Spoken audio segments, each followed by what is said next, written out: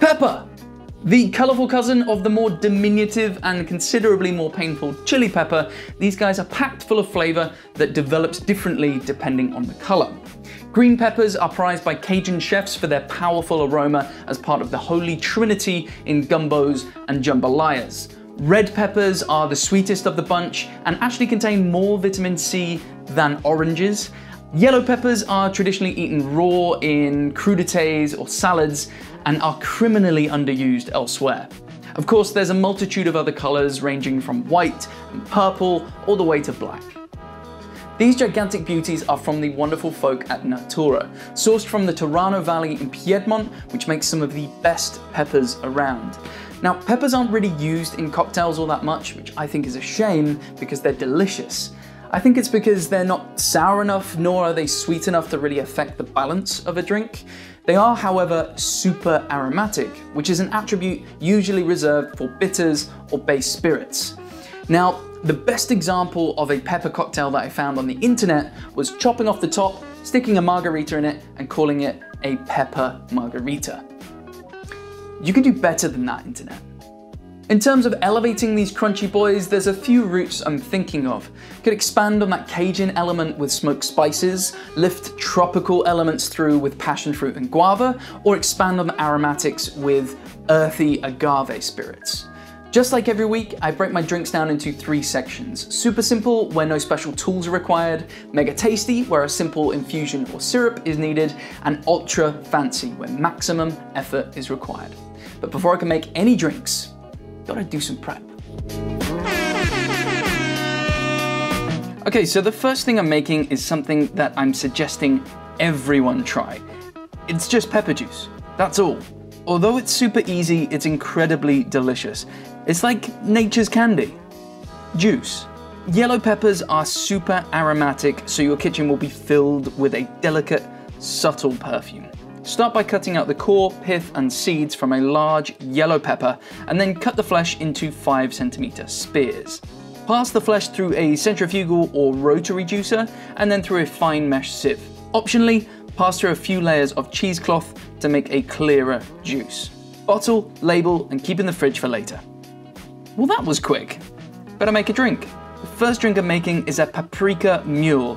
This little beauty is super juicy as the sweet pepper element is paired with aromatic melon, a pairing that makes sense when you put it together, although not so much on paper. Start by adding to a jar or shaker 25 ml of fresh pressed lime juice, 15 ml of Gomme, which is a 2-to-1 heavyweight sugar syrup, 40 ml of Porter's Tropical Old Tom, which is flavoured with passion fruit, guava, and white tea, 10 ml of Melonade. If you don't know what this is, check out the melon episode for more on this one. Then add in 4 spears of red pepper that's been chopped into roughly 1cm cubes. The finer, the better here. Once everything's in, add plenty of ice, shake super hard to smash up all those red pepper chunks and until it is proper frosty. Then strain out into an iced highball glass and top up with the finest ginger beer your corner shop has to offer. Garnish with a lime wedge and indulge in this blush pink naughty little number that is decidedly easy to drink. The Paprika Mule.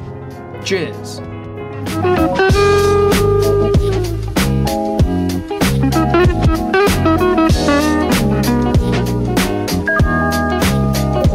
Back in the prep kitchen, I'm making a powerful flavor bomb that makes drinks pop, but it will work just as well on your next fajita night. Start by adding to a vac-packed bag 125 grams of de-pithed and de-seeded, roughly chopped yellow pepper, 2 chopped and de-seeded dried chipotle peppers, which are subtly smoked that lend a lingering heat.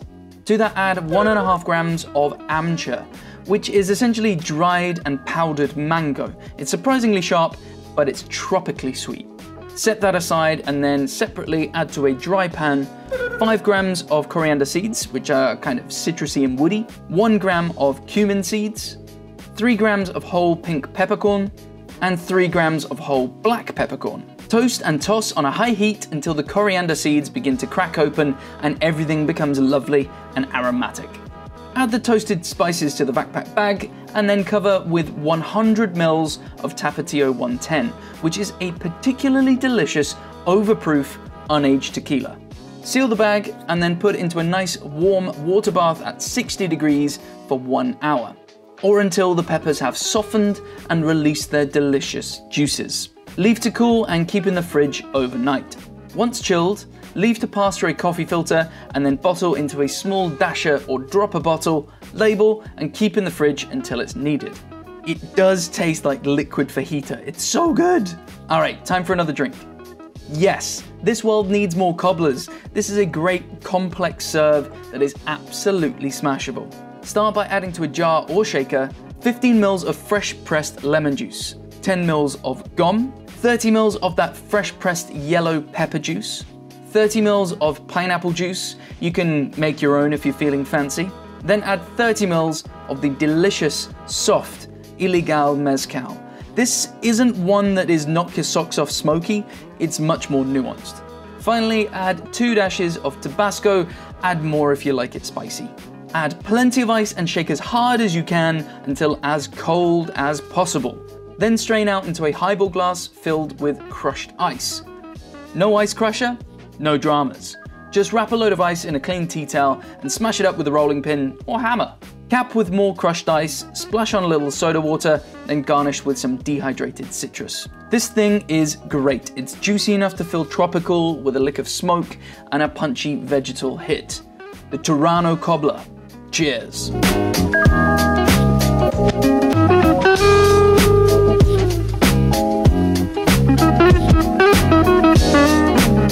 Okay, the final cocktail is a chaser, along the same lines as a Vedita. This will cleanse the palate after a big meal, or it'll just put a smile on your face. Either way, it's a killer. You can also batch it beforehand, so it's ready to go when you need it.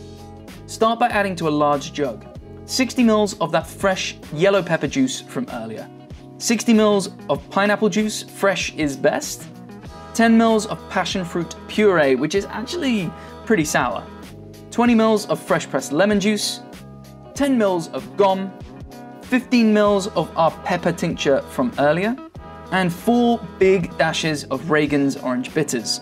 Give this all a quick swizz and then bottle and keep in the fridge until it's needed. When you're ready to serve, simply pour 35 ml of the Rubita mix into a shot glass, then accompany it with the 35 ml shot of the delicious Tapatio Blanco tequila. That's it. Shoot one, then the other, or sip between the two, however you want to do it. This thing is killer. A subtle heat permeates the juicy tropical overtone that rubs shoulders with that earthy tequila. Awesome. This is the Rubita. Cheers.